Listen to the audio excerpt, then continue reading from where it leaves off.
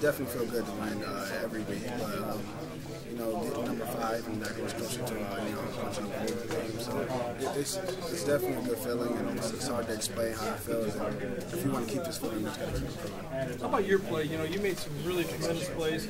There's one I remember early in the second half where the blocker's on you, you still make the tackle. You made several big-time plays. Do you feel at the highest confidence you have as a player right now? Yeah, I feel like I'm getting better every week. I give all the credit to Coach Jimmy. My reads are so much more clear, and I just think it came with experience and stuff like that. But no, I'm very confident. I just think if you're out there on the field, you need to be confident. You shouldn't second guess yourself. I put in a lot of work, and I should be confident because we've been over the off season and things like that. Now,